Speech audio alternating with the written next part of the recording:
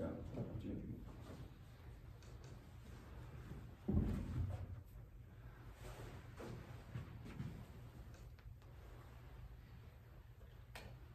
In the name of the Father, and the Son, and the Holy Spirit. Amen.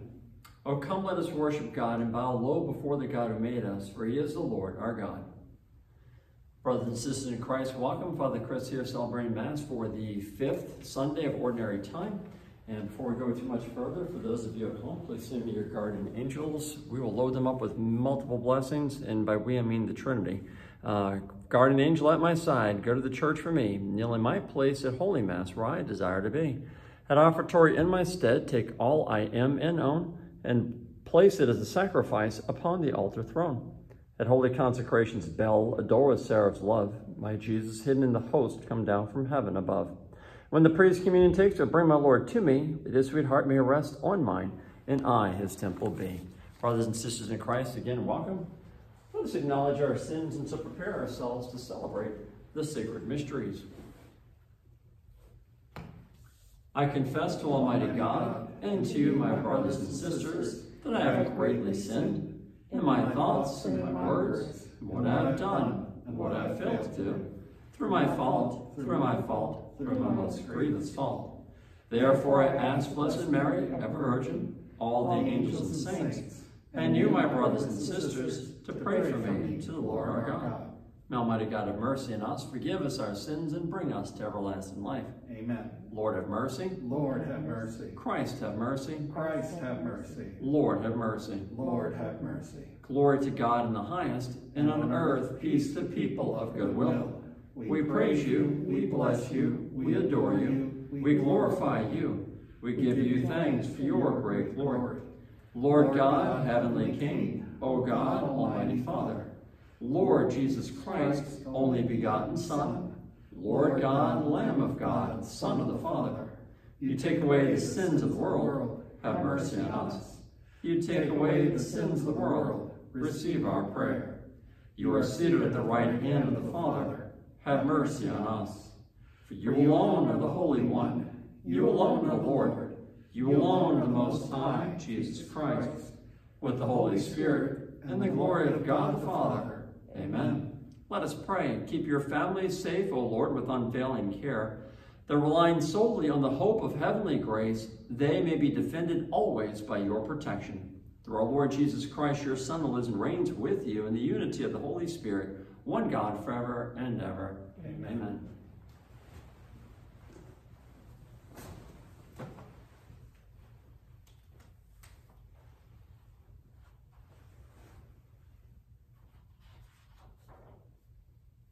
A reading from the book of Job. Job spoke, saying, "Is not man's life on earth a drudgery? Are his days not those of a hireling? He is a slave who longs for the shade, a hireling who waits for his wages. So I have been assigned months of misery, and troubled nights have been allotted to me. If in my bed I say, when shall I rise? Then the night drags on. I am filled with restlessness until dawn. My days are swifter than a weaver's shuttle. They come to an end without hope. Remember that my life is like the wind. I shall not see happiness again." The word of the Lord. Thanks be to God. Responsorial Psalm. Praise the Lord who heals the brokenhearted. Praise the Lord who heals the brokenhearted. Praise the Lord, for he is good. Sing praise to our God, for he is gracious. It is fitting to praise him. The Lord rebuilds Jerusalem. The dispersed of Israel he gathers. Praise the Lord who heals the brokenhearted. He heals the brokenhearted and binds up their wounds. He tells them the number of the stars. He calls each by name. Praise the Lord who heals the brokenhearted. Great is our Lord and mighty in power. To him is wisdom, yet there is no limit. The Lord sustains the lowly. The wicked he casts to the ground. Praise the Lord who heals the brokenhearted. A reading from the first letter of St. Paul to the Corinthians. Brothers and sisters, if I preach the gospel, there is no reason for me to boast, for it is an obligation that has been imposed upon me. And woe to me if I do not preach it. If I do so willingly, I have a recompense. But if unwilling, then I have been entrusted with a stewardship. What then is my recompense? that when I preach, I offer the gospel free of charge, so as not to make full use of my right in the gospel. Although I am free in regard to all, I have made myself a slave to all, to win over as many as possible. To the weak, I have become weak, to win over the weak. I have become all things to all, to save at least some. All this I do for the sake of the gospel, that I too may have a share in it. The word of the Lord. Thanks be to God. Alleluia, alleluia. Alleluia, alleluia. Christ took away our infirmities and bore our diseases. Alleluia, alleluia. The Lord be your heart and lift, proclaim this gospel within all men, His Father, and Son, and Holy Spirit. Amen.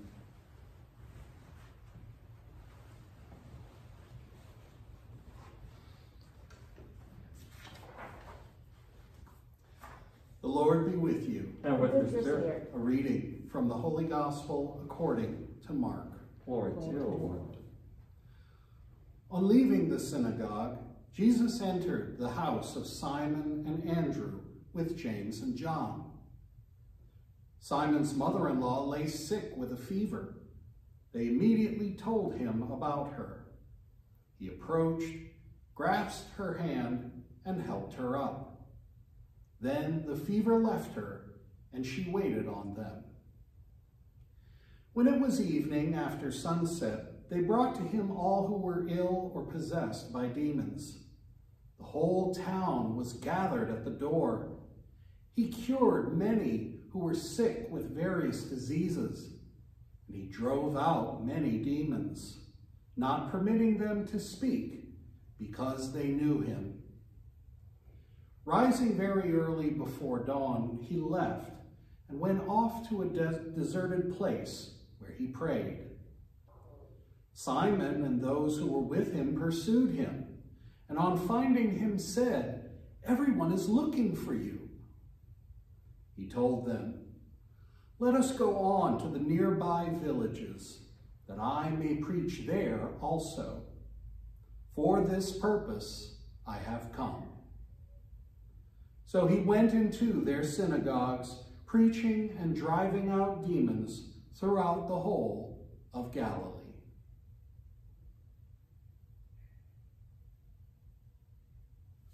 The Gospel of the Lord.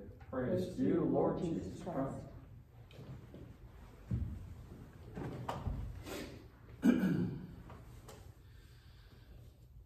Today's gospel reading is a little different from some other gospel readings. Now, it all takes place in the town of Capernaum, but that's not the different part. First off, Jesus cures Peter's sick mother-in-law. Then Jesus starts to work to heal the local townspeople and drive out demons. And then finally, Jesus says, let's go elsewhere and do more of this. And at first glance, these three stories being told today seem a little separate and unrelated. But my brothers and sisters, nothing could be further from the truth. Let's start with Peter, or Simon, as he is still known in the early stage of Jesus' ministry. His mother-in-law was, we were told, sick with a fever. Now we can relate, yeah? I mean, we've all experienced a bad cold or something that just completely knocks us off of our feet. Might even have been COVID. And let's face it, when you are sick like that, you really don't want to do anything. So Jesus takes her hand, helps her up, and poof, the fever's gone. Now we might think, well, that's pretty cool. I mean, it's not driving out a demon cool or raising someone from the dead kind of cool, but it's still pretty cool. But in this portion of the story, when we focus on what Jesus did, we lose sight of the bigger picture. We need to focus on what Peter's mother-in-law did. More on that in a moment. Now let's look at the next paragraph. It's evening. Time to start wrapping things up, right? Especially in a time where there was no such thing as electric lighting to keep the night going for a while. So when the sun went down, it was pretty much time to call it a day. Well, what does Jesus do here? He's still running the local free clinic with exorcisms on the side. Our gospel tells us the whole town was gathered at the door. He cured many who were sick with various diseases, and he drove out many demons. Jesus kept it going. Now, granted, many of the townspeople waited until sunset so as not to have Jesus do work on the Sabbath. Remember, the first line of the gospel is that Jesus was, quote, leaving the synagogue. So we know it was the Sabbath. Now, Jesus wasn't bound by any Sabbath restraints, so he could have really healed them any time. But he showed respect for the laws in place for man to show them how they should act. Now the third story. The disciples are bursting with excitement. The town people are celebrating. They're having a feast. They go to look for him, and they find Jesus praying alone in a deserted place. The disciples tell him, they're going to have a party for us. Everyone's been looking for you. But Jesus instead says, let us go on to the nearby villages, that I may preach there also. And he leaves his accomplishments, which were many that day, behind him. Do you see the connection between these three stories yet? Each part is about one thing and one thing alone: service. Once healed, Peter's mother-in-law didn't just stay in bed thinking, yeah, maybe I'll just chill a bit and take the rest of the evening off, to get totally back to normal. No, we are told that she immediately waited upon Jesus and his disciples. And when it became after dark and it was time to wrap things up, Jesus persisted. And he gave the people what they truly needed. When he'd finished in Capernaum, Jesus wanted to move on and do even more, surprising his disciples who wanted to sit back and enjoy their successes. For Jesus, the mission was so much more important than the glory. For this purpose I have come. Now, it was Jesus' works of healing and his willingness to serve that drew people of every kind to him. And this is our mission too. We may not be able to heal the sick or drive out demons or even get rid of a fever without taking Tylenol. But we can comfort, listen, empathize, using the love that we have inside of each of us right now, the love that comes straight from God. That has healing powers we can't even imagine. When we are strengthened and healed by Christ, just as Simon's mother-in-law was, we need to take that energy he gives us and use it to serve others, just as he himself did. Remember, Christ came not to be served, but to serve. Like Jesus, we must serve others and respect their ways, whether convenient or not. And we must keep focus on the mission of service. We cannot get ourselves wrapped up in a cocoon of our accomplishments and forget the very mission that brought such success to us, our service to others. And finally, we must remember, as Jesus did, to serve the one true God above us all by offering our regular daily prayers to him. And it is in that prayer that we find continued peace, strength, and love to remain faithful to Christ's true mission. And it is in the holy sacrifice of the Mass, with its celebration of the Eucharist, that our prayer ultimately reaches its highest and most perfect form. And so, what better thing is there to do than to learn and understand more about the Mass itself? So this next part of the homily does continue our monthly review of the different parts of Holy Mass.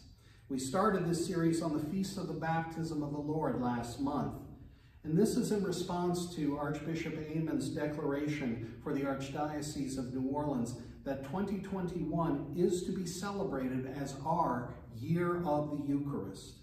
It's our local church's way to remind us of Christ's great gift that is the Eucharist, especially in these COVID-saturated times. And last year, when we all went for weeks being unable to partake of his most precious body and blood. Today, we look at the church gathered in the presence of God. And we take a closer look at the entrance procession, the reverencing of the altar, and the sign of the cross. So don't worry, this part today will literally just be the beginning of the beginning. And we'll get to the other parts of Mass in other months. So let's get started with the entrance procession itself. What is it? And why does the church include it in the sacred liturgy? Well, realize that many different faiths use processions, and Catholics are certainly no different. For instance, in the Old Testament, we read about processions with the Ark of the Covenant. Well, let's hope at least that you remember that first Indiana Jones movie. But soon after Constantine legalized Christianity in the Roman Empire, around about the 4th century, the earliest church services would include the Pope gathering with his flock and processing to different churches, called stational churches, singing litanies and reciting the Kyrie eleison along the way. It was kind of a penitential procession. It was used as a way to prepare the hearts of those who would participate in the Mass. And there are similar processions like that used in Rome to this day. Now, over the centuries, the processions got shorter and eventually were confined to go from the sacristy, where the ministers vested, direct to the altar. And the meaning changed slightly also, to remind the congregation of our procession or our pilgrimage to heaven. Ever notice that every sanctuary in a church is elevated up on a few steps? That's no accident. It is meant to remind us of our hopeful ascension to heaven, but it is also to represent Jesus' ascent to Mount Calvary, to offer the sacrifice of himself, the very sacrifice that we recreate every Mass with the Eucharist. The procession is led by the crucifix, usually carried by one of our altar servers, representing Christ's sacrifice for us. It's much like how a medieval army would rally behind their king's banner, except our king is Christ. 2 other servers would then follow with candles to symbolically light our path along our journey's way to heaven. The other servers then follow. Generally, next comes the lector, who may carry the book of the Gospels if no deacon is present. Then the deacon follows, traditionally carrying that book of the Gospels.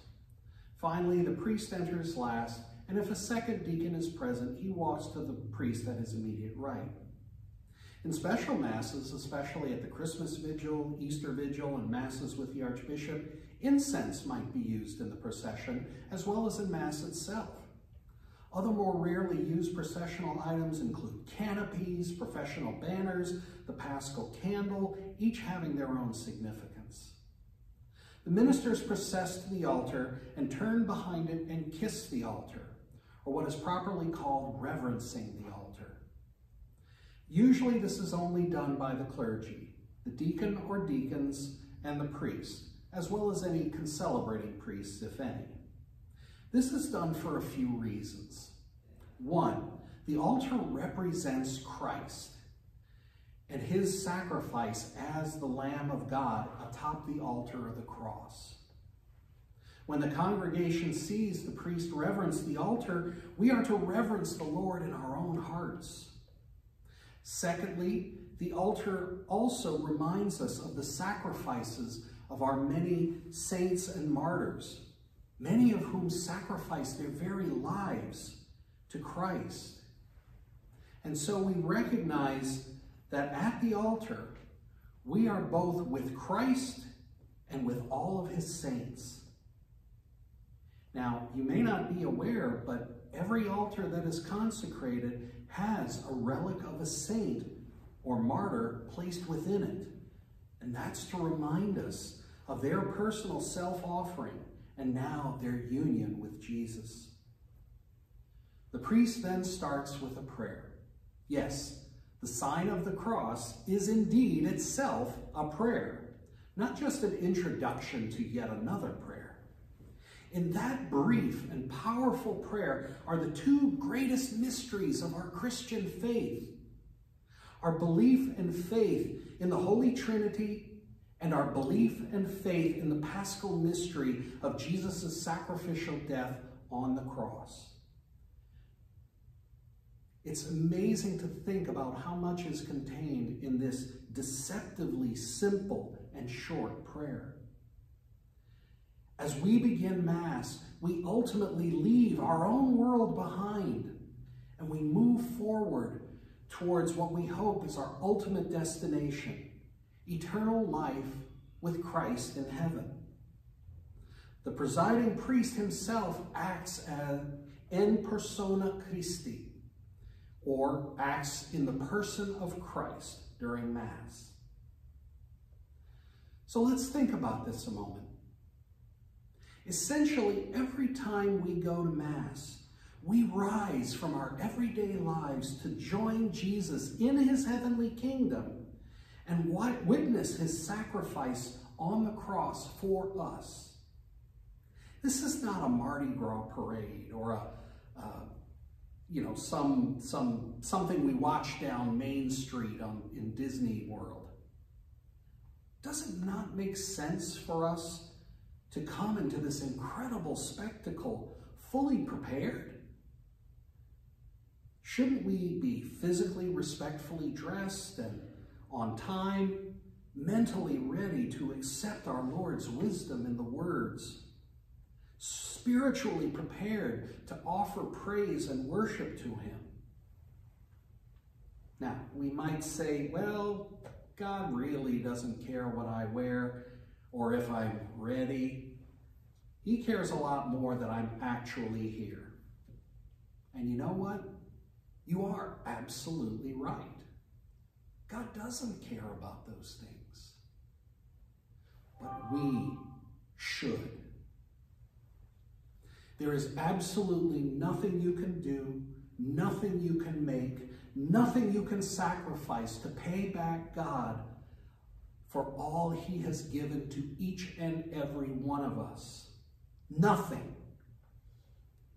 But that does not mean that we should actually do nothing. Please, find the beauty and the warmth and the love that is the holy sacrifice of the Mass. Let it seep into you and change you fundamentally. Our focus must always be on service and on prayer, just as Christ himself taught us and demonstrated for us, and just as the formal liturgy of our church reinforces within us.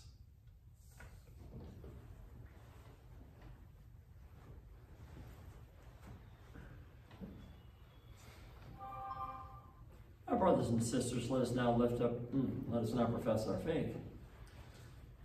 I believe in one God, the Father Almighty, maker of heaven and earth, of all things visible and invisible. I believe in one Lord Jesus Christ, the only begotten Son of God, born of the Father before all ages, God from God, light from light, true God from true God, begotten, not made, consubstantial with the Father. Through him all things were made. For us men and for our salvation, he came down from heaven, and by the Holy Spirit was incarnate with the Virgin Mary and became man. For our sake he was crucified under Pontius Pilate. He suffered death and was buried, and rose again on the third day in accordance with the Scriptures. He ascended into heaven and is seated at the right hand of the Father. He will come again in glory to judge the living and the dead, and his kingdom will have no end. I believe in the Holy Spirit, the Lord, the giver of life, who proceeds from the Father and the Son, who with the Father and the Son is adored and glorified, who has spoken through the prophets. I believe in one holy Catholic and Apostolic Church.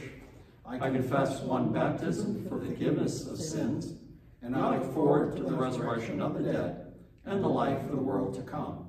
Amen. Brothers and sisters, let us now lift up our intentions to our Lord. For the gift of the Church and her sacramental life, especially for the gift of the Eucharist, we pray to the Lord. Lord, hear our prayer. For the gift of peace in our nation and in our world, we pray to the Lord. Lord, hear our prayer. For the intention of Pope Francis in February, that women who are victims of violence may be protected by society and have their sufferings considered and heeded, we pray to the Lord. Lord, hear our prayer. For the gift of our families, that they may give witness to life and love in our world, we pray to the Lord. Lord, hear our prayer. For the gift of employment and the ability to earn a living wage, that we might provide for ourselves and share with others in need, we pray to the Lord. Lord, hear our prayer. For the gift of our education and the ability to teach others to follow in the way of Christ, we pray to the Lord. Lord, hear our prayer. That those who have gone on before us be with God forever, especially Ronald Hale, Jean Marsh, and Guy LeBlanc, and for the intention for whom this Mass is being offered: Jack and Rosalie Couch, Loretta Irwin, Dennis Vega, Joan Ferry, John Bach, Julio Anliu, Gracia Anliu, Amy Marus, James Manwar, Ian Michael Racine, Harold and Hazel Howat, Walter Howat, Dee Broussard, and John and Claire McDermott. We pray to the Lord. Lord, hear our prayer. And for those intentions that we hold in the silence of our hearts.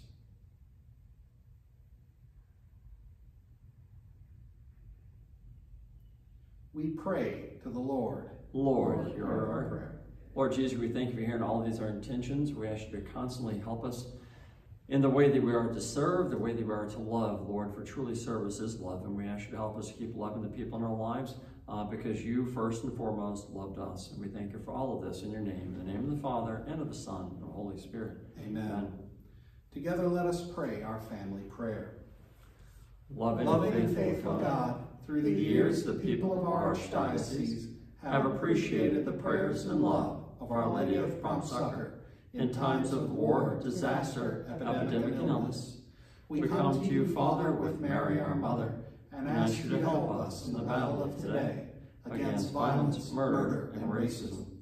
We implore you to give us your wisdom, that we may build a community founded on the values of Jesus, which gives respect to the life and dignity of all people. Bless parents that they may form their children in faith. Bless and protect our youth, that they may be peacemakers of our time. Give consolation to those who have lost loved ones through violence. Hear our prayer and give us the perseverance to be a voice for life and human dignity in our community.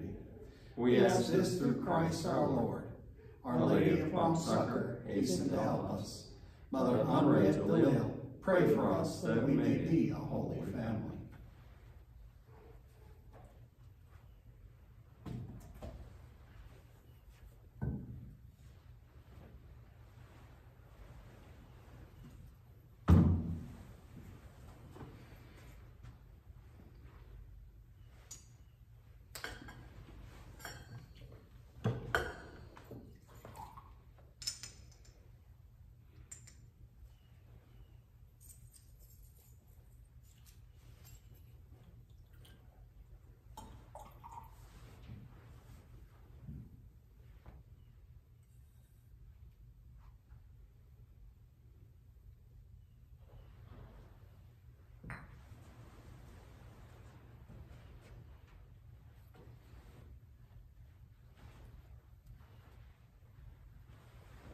Blessed are you, Lord God of all creation, for through your goodness we have received the bread we offer you.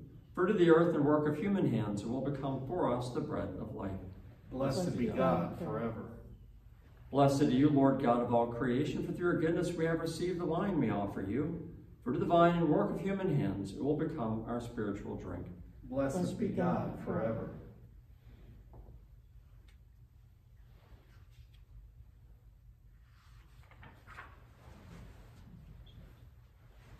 Pray, brothers and sisters, that my sacrifice and yours may be acceptable to God, the Almighty Father.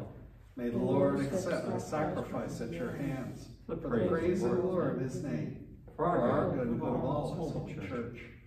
O Lord our God, who once established these created things to sustain us in our frailty, grant, we pray, that they may become for us now the sacrament of eternal life through Christ our Lord. Amen. Amen. The Lord be with you. And with your spirit. Lift up your hearts. We lift them up to the Lord. Let us give thanks to the Lord our God. It is right and just. It is truly right and just, our duty and our salvation, always and everywhere to give you thanks. Lord, Holy Father, Almighty and eternal God, through Christ our Lord. For out of compassion for the waywardness that is ours, he humbled himself and was born of the Virgin. By the passion of the cross, he freed us from unending death. By rising from the dead, he gave us life eternal. And so, with angels and archangels, with thrones and dominions, with all the hosts and powers of heaven, we sing the hymn of your glory, as without end we acclaim. Holy, holy, holy, holy Lord, God of hosts. Heaven and earth are full of your glory. Hosanna in the highest. Blessed is he who comes in the name of the Lord. Hosanna in the highest. You are indeed holy, O Lord, and all you have created rightly gives you praise. For through your Son, our Lord, Jesus Christ, by the power and working of the Holy Spirit, you give life to all things and make them holy. And you never cease to gather a people to yourself, so that from the rising of the sun to its setting, a pure sacrifice may be offered to your name.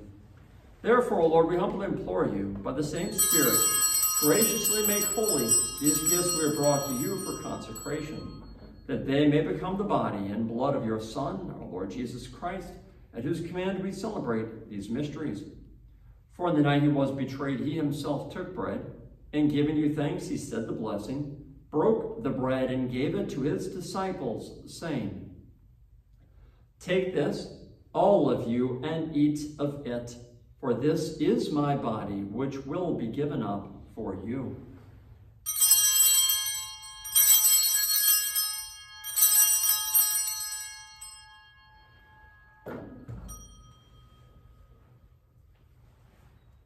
In a similar way, when supper was ended, he took the chalice, and giving you thanks, he said the blessing, and gave the chalice to his disciples, saying, "Take this, all of you, and drink from it, for this is the chalice of my blood, the blood of the new and eternal covenant, which will be poured out for you and for many for the forgiveness of sins. Do this in memory of me."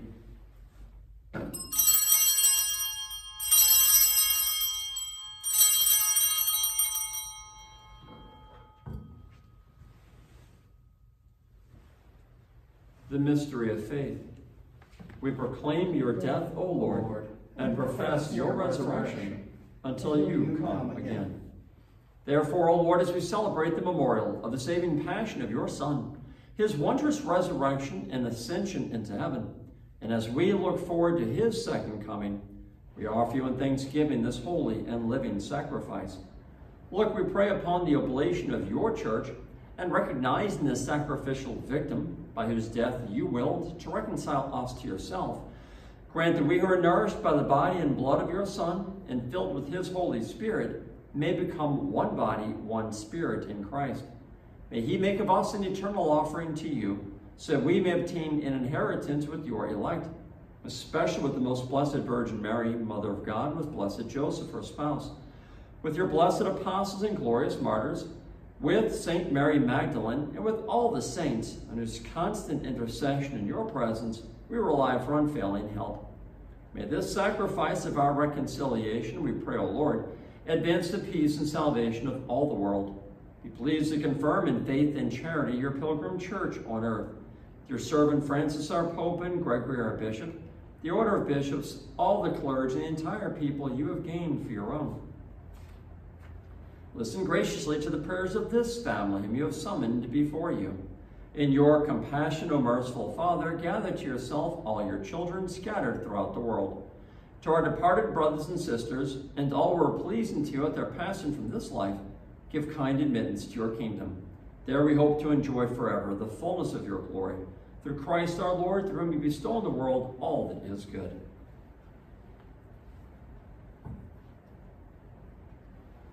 Through him, and with him, and in him, O God, Almighty Father, in the unity of the Holy Spirit, all glory and honor is yours forever and ever. Amen. Amen. At the Savior's command, informed by divine teaching, we dare to say, Our Father, who art in heaven, hallowed be thy name. Thy kingdom come, thy will be done, on earth as it is in heaven. Give us this day our daily bread, and forgive us our trespasses, as we forgive those who trespass against us. And lead us not into temptation, but deliver us from evil. Deliver us, Lord, we pray, from every evil. Graciously grant peace in our days, that by the help of your mercy, we may be always free from sin and safe from all distress, as we await the blessed hope and the coming of our Savior, Jesus Christ. For the kingdom, the power, and the glory are yours, now and forever. Lord Jesus Christ, who said to your apostles, Peace I leave you, my peace I give you.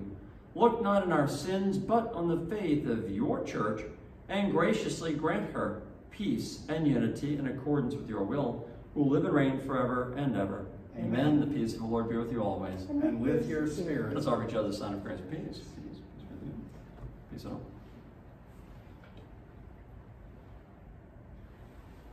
Lamb of God, you take away the sins of the world. Have mercy on us. Lamb of God, you take away the sins of the world. Have mercy on us.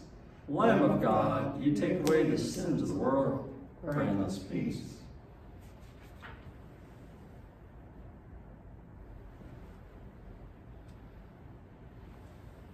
Behold the Lamb of God. Behold him who takes away the sins of the world. Blessed are those called to the supper of the Lamb. Lord, I'm not worthy that you should enter into my roof, but only say the word, and my soul shall be healed.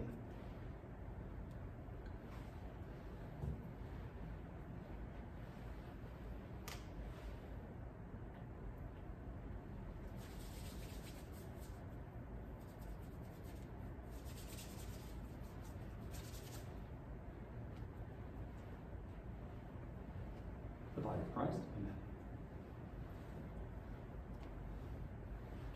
The blood of Christ. Amen.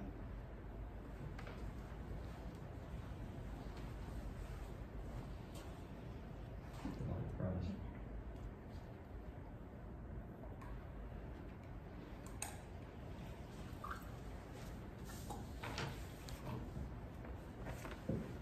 For those of you at home, please join me in an act of spiritual communion.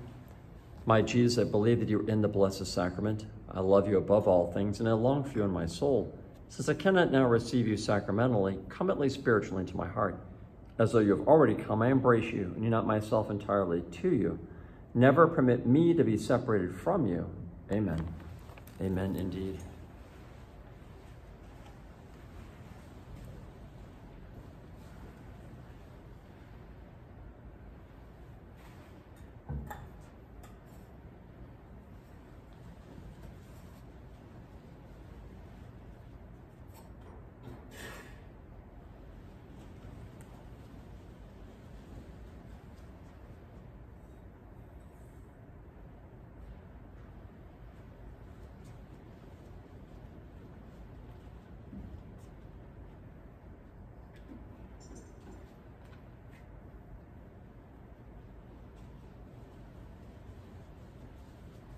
Let us pray. O God, who have willed that we be partakers in the one bread and the one chalice, grant us, we pray, so to live, that made one in Christ, we may joyfully bear fruit for the salvation of the world through Christ our Lord. Amen. The Lord be with you. And with your spirit. Almighty God bless you, the Father, and the Son, and the Holy Spirit. Amen. Go in peace, glorifying the Lord by your life. Thanks be to God. God. Saint Michael, the Archangel, defend us in battle. Be our protection against the wickedness and snares of the devil. May God rebuke him, we humbly pray. And do thou, O Prince of the heavenly host, by the power of God, cast into hell Satan and all the evil spirits who prowl throughout the world, seeking the ruin of souls. Amen. I want to really thank Deacon Jim for being here, certainly just to be with the Mass for us, and also certainly for me for his homily, which is really good. So thank you, Deacon Jim. I appreciate you and your time and talent, energy, and treasure, and your being a part of this parish. So God bless you. I appreciate it. Thank you. God bless you guys. Have a great day, a great weekend. Enjoy, be careful, but always turn your life over to Jesus Christ in everything. Amen. God bless you guys.